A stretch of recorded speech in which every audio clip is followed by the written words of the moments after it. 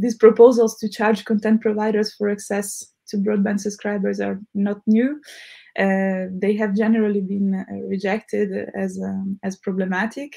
One can recall what happened in 2012 at the International Telecommunications Union. There was a heavily controversial meeting where a similar proposal was pushed by a number of large European telecommunications operators, and this proposal was rejected in a multi-stakeholder way by civil society, but also by governments, by a number of members of the technical community, and by several businesses.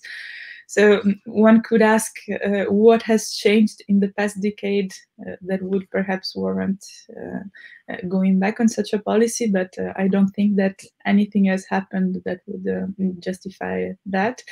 And large telcos have continued to lobby for this sending party pays